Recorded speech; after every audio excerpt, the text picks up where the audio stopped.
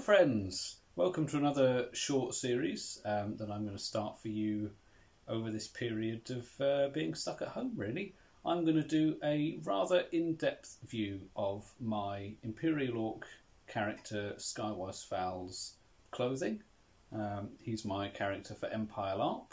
Hopefully if you've gotten to this video you've probably seen the rest of them and you know what Empire is by now, but if you don't, it's the largest LARP in the UK that myself, Andy and Sammy attend, along with about 2,500 other people, maybe 2,200-ish. It's more than two, it's a lot of people. We all play Imperial Orcs. My character's called Skywise Fowl, and I'm going to do you a rather extensive kit breakdown. Other people in the past have done videos themselves getting dressed into kit. We've done a couple of kit explosions where we've just taken a photo of each layer of kit, but I'm going to do what I think is going to be quite an in-depth look at the clothing that I wear. I guess as advice or as ideas for aspirational kit, mainly just to show off all the clothing that I wear that you will never get to see in the field because I wear 70 million layers of clothing on top of it and I want to show off what I wear. So there's that. Hopefully it will be informative and interesting along the way. We shall see. I guess you're stuck with me for about the next 3.5 hours as I very slowly dress up into Fowl and show you all the stages along the way. Enjoy. So, first things first are the underlayers. And this is where it's going to be a bit more out of character than in character, because these are sort of the clothes that I wear underneath my kit. So this is fairly sort of international now, rather than just Orc related. I wear thermals, as most people really should do at the cold events.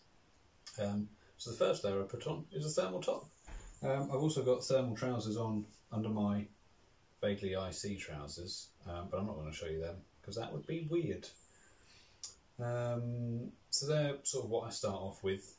If it's a warm event, I'll probably just wear a t-shirt because I like to change out my bottom layer underneath my actual kit, because usually I just wear one robe for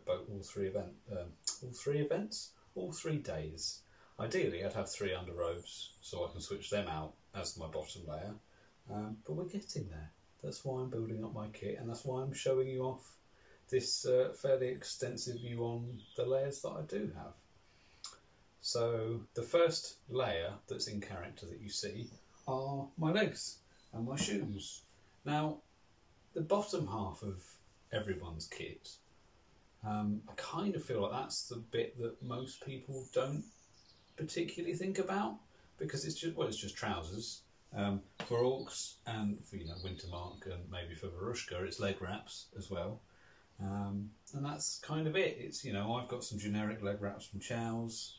I've got some nice shorts that I wear that they actually stop at the wrap, and that's you never see mine, so it doesn't really matter. I could, in theory, be wearing anything. But as I've said previously, I like to get dressed up into my clothing, so I try and have every layer as in character as possible. I was going to say sneak peek, but that's the wrong phrase. Bonus extra info, elasticated waists. They are amazing, especially on your underlayers, because I wear a lot of belts, and I wear a lot of belts around my actual my natural waist, as opposed to where your trousers, where I'd have a belt on my trousers. So these being elastic means I've got nothing to worry about. They're not going to go anywhere. They're not going to fall down, and I've not got an extra layer clinching in my waist, which for me, because I have a hernia, is not a good thing to do anyway. Now, the next thing I would put on, I'd usually have a robe on now, because it's probably cold, it is outside, I usually wear more than one layer, but I'm going to get dressed in the sort of most convenient way for me at the minute. So next is the last bit of my legs, I suppose. So I don't usually wear armour because I don't fight, and I'm not really going to get attacked in Anvil. So I don't. This isn't a usual addendum, but I'm going to show you because this is kit I've worn in the past, and that's half of it. It's some nice padding and some very simple greaves. So it's just your basic Mithlon sort of gambeson, which I didn't mention my boots. So I've got two sets of IC footwear. I've got my rigger boots that are my steel toe cap work boots, and they're just really plain leather, as plain as you can get. Well, I'm going to fall over. But they do, because really all you see is the toe caps. I don't worry about these, that's kind of, it's fine. And my second pair of IC footwear I wear are my wellies, which have nice leather welly covers on that Matt D's made me. But I can wear armour. I can't wear armour with my wellies, but I can with these boots. And these are great, and they're much more comfortable, and I can run around a lot better in them than my wellies. However, I was about to knock a cup of tea there, they're not as waterproof, and I think, well, they are, because most shoes are, but I think I've already kind of gotten past the waterproofing on them. So these are my warm weather shoes, but instantly, with a bit of a cover on the top, I mean, you could do it with spats, or general sort of leather greaves, that's kind of covered everything. Oh god, I'm really not good on my balance. And hopefully you can see that well enough. So I'm going to put the second one on because I might as well. As you can see, they've got a nice, I could wear these just as they are. And in fact Andy sometimes does, because they've already been aged up from the kind of rust and gumph that comes on the back of these plate legs. I've put these on the wrong leg. I always have personal preference, probably doesn't matter either way, but I always try and have the buckles on the outside of my leg, just so that these flappy doodles don't get in the way when I'm running, because it gets really annoying if your leg armour starts clanking against each other. So they're just on vaguely loose, and kind of as you see. So that's my legs completely done. Now you're never going to see my legs, and in fact in the summer and autumn I often don't wear trousers. I've still got underwear on obviously, but when it's really warm and I'm wearing about 7 layers of kit on my top half, I need to ventilate somehow. So I usually just wear either a pair of shorts or just my undies under my robe, so that actually if I pick it up you can see my knees, which isn't good. It's not a good look, not when this is all dark green and these are pasty white. But yes, so that's my legs finished off. Ta-da! I mean, this is my kit is very heavily detailed. And there's a lot of work gone into it. I dread to think how many hours are on my top layers. So my base layers are fairly simple. They're kind of, they're all that they need to be. My kit is aspirational, as everyone's is. I add to my kit basically daily. But my bottom layers pretty much stay simple, easy and practical. No one's really going to see them. Or you're going to see very little of them, so they're as easy as they need to be. Now my top layer, I tailor my clothes to fit me when I'm wearing jumpers, because it means that I can do this. I can have a nice, lovely beige Primark jumper that I can wear under my robe in winter. So I've already, it's nice staining on it already because it's lived in and I seem to wear all my clothes to work. I've already got you know, this is my normal attire. You know, I've got my normal trousers that I wear because I don't wear jeans, and I've got a jumper, you know, a nice beige jumper because beige is the best colour. And this is my normal everyday get-up, and I can wear this under my clothing, which means I'm never going to be cold. Now, granted, I am an orc. I'm not going to be cold anyway, but my advice, almost for everyone, I would say, would be have your in-character clothing thought out well enough that you can have enough layers underneath that you're not going to see, that you can be either warm or ventilated enough that you're comfortable. Because if you're just wearing a woolen tunic, you're going to get cold. If you're in the brass coast, you're probably going to get cold anyway. But you need to have enough stuff on underneath that is in character or practical and warm enough, and you're not going to see it, that it doesn't matter, so that you can survive. Because these days get very cold. Obviously, we're not having a winter solstice until later on in the year now, but E1 is always a really cold event, and you've got to be careful. You know, I wear thermals almost all year round, apart from in the summer. You've got to make sure you have that ability to wear them underneath your costume, and that you have enough pairs that you can change them out. So this is me, you know. Somehow I've now got up into more of my normal clothes in a in-character kit expose. But there you go. So bottom layer's done.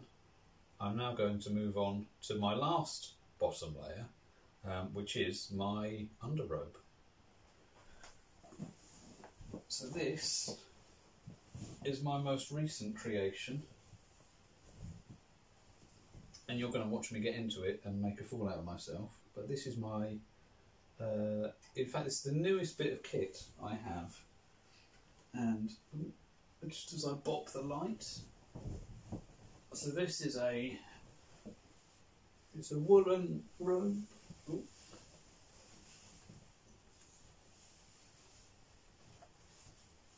I forgot to mention, the trousers are acrylic wool, so they're nice and warm. They look in character. Not that you see them, but they are acrylic wool, just so I can wash them because I use them as regular clothes. Now, what I don't have is something to clinch my waist. So I'll be back in a minute. Right, so just with a bit of, which was actually some wrapping off an axe I had, just with a bit of shape so that I don't look like a upside down Dorito. This is my very first bottom layer, and as you can see, what I tried to do with my kit, and again, more advice to new people, or more advice to anyone, because we all keep learning. The costume, or rather the clothing that I wear, I have the bottom layer as detailed as the top layer, so that if I need to just wear one layer of clothing, then I can.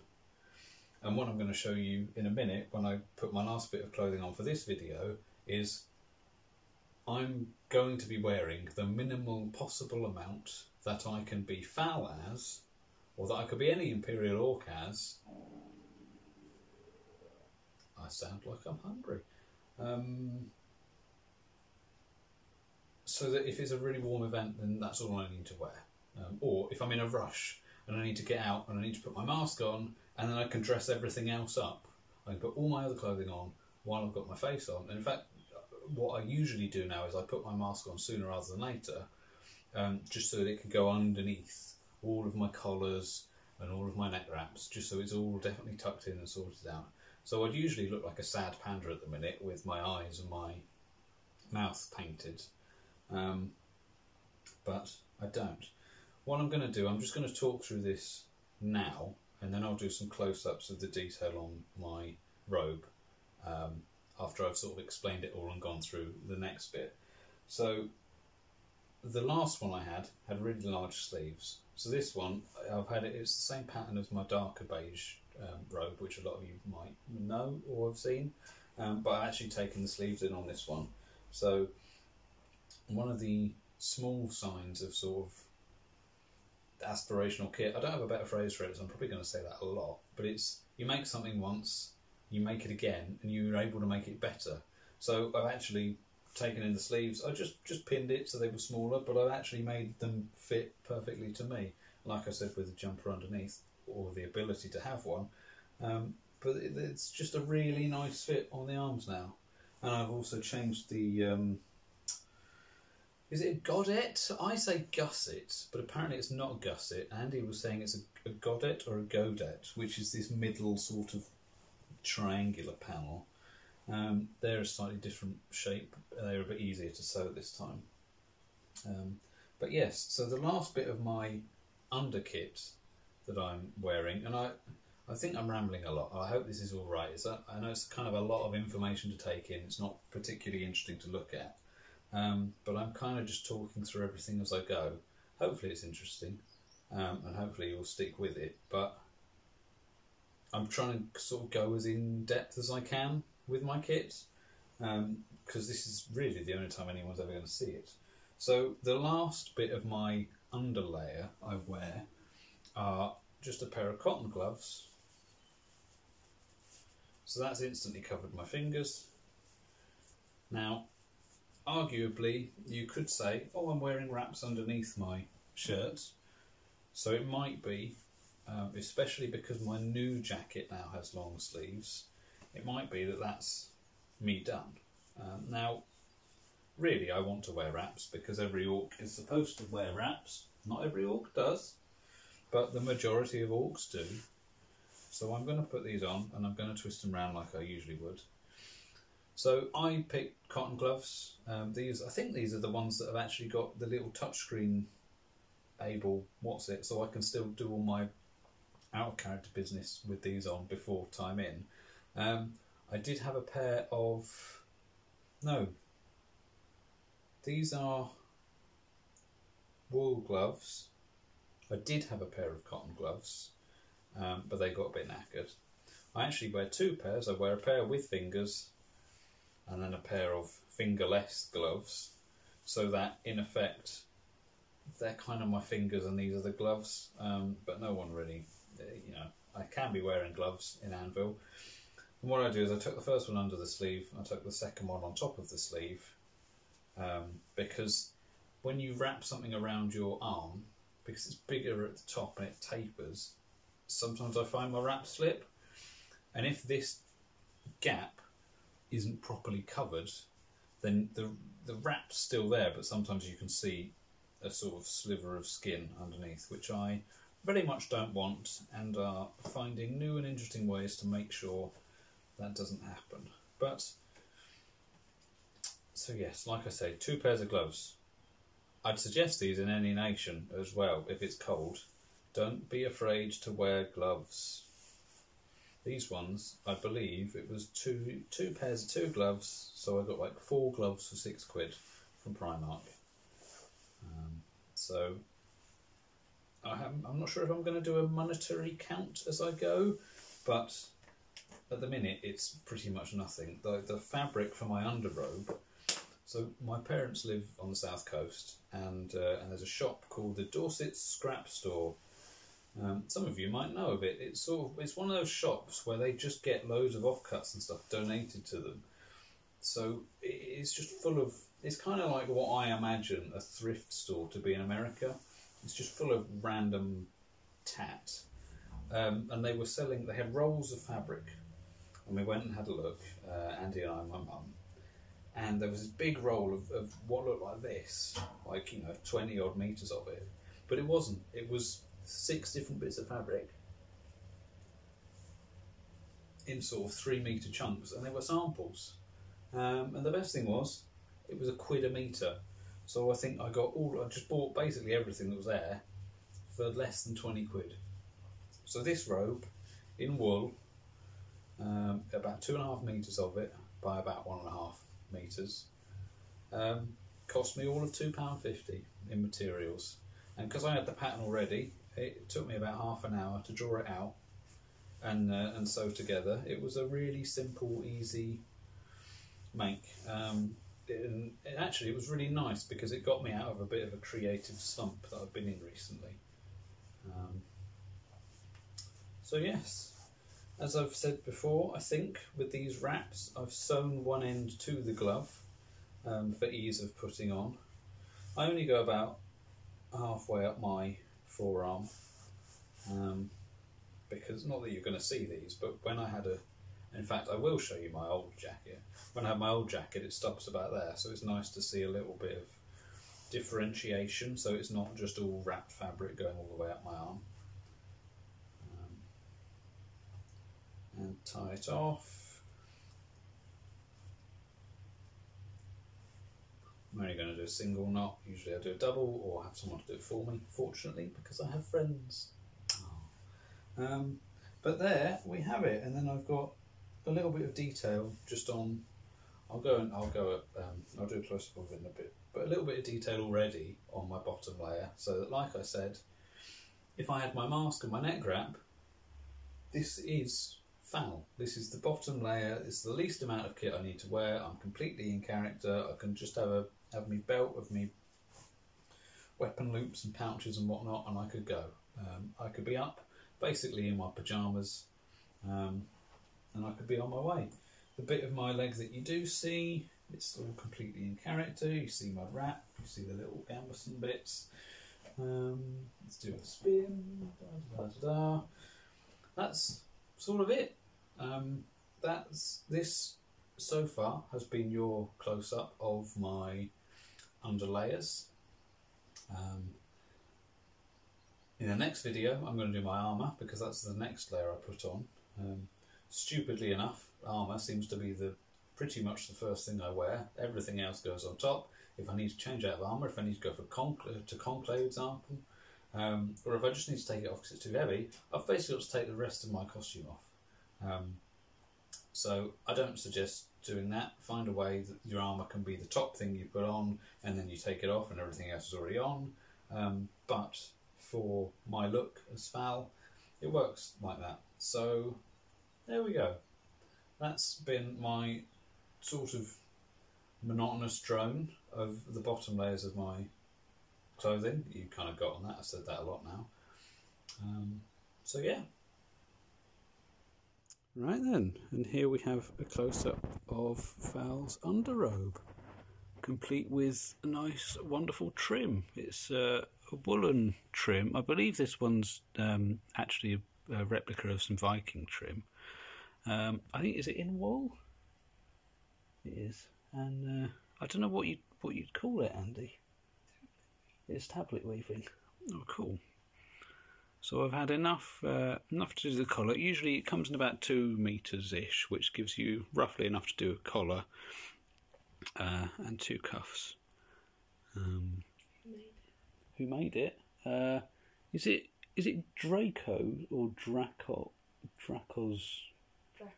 I always think it's Drakov's daughter, because that's the character we know called Father Drakov, but it's not. It's like Drakov's daughter. You should put a link to Jen's shop. I will put a link to Jen's shop, because Jen is a wonderful person who Andy met a while ago, and I met in person for the first time at Arm, and they do brilliant stuff. So this is their handiwork. I've got some more trim that I could show you, but I can't at the minute because I don't know where it is.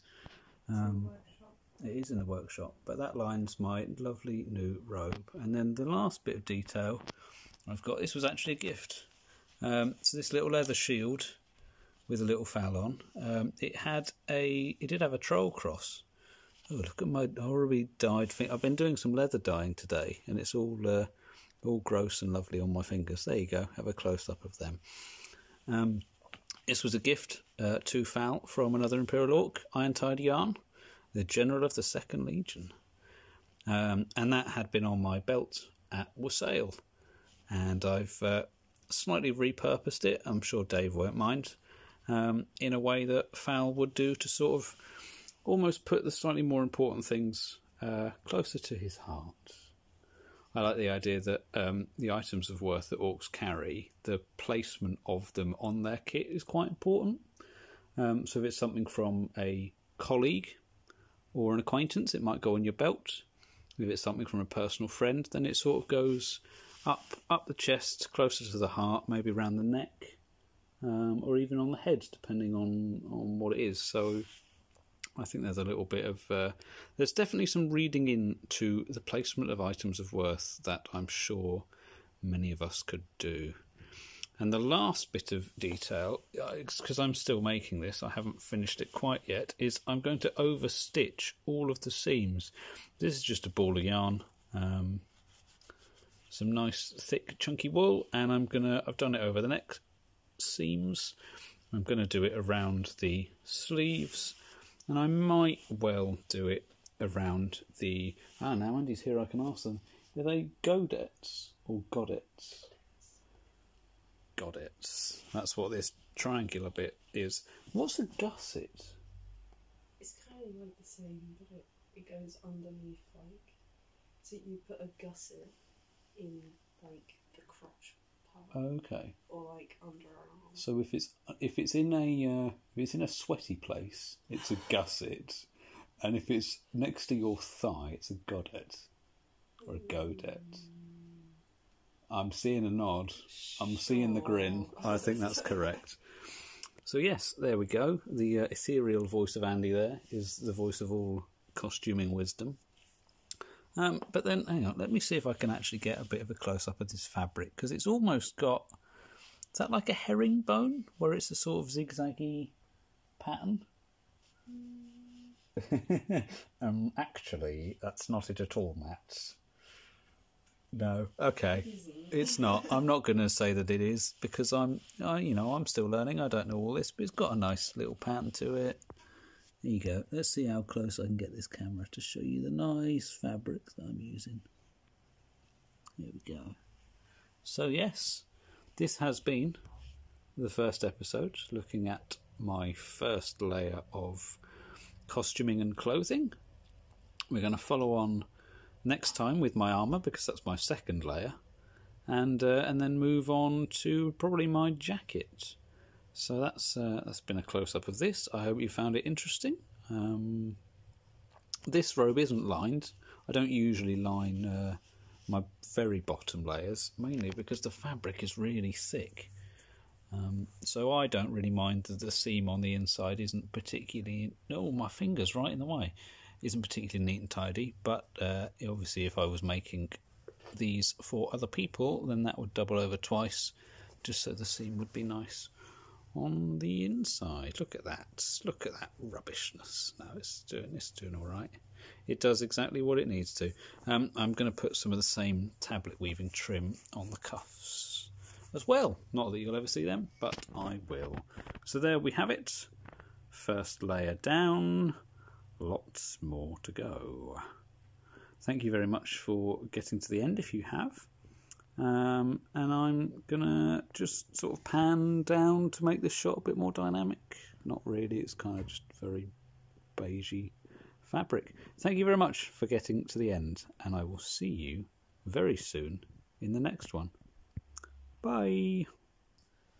Thank you very much for watching this video of me explaining all of my ludicrous ideas and all the ridiculous amounts of detail I get into with my kit.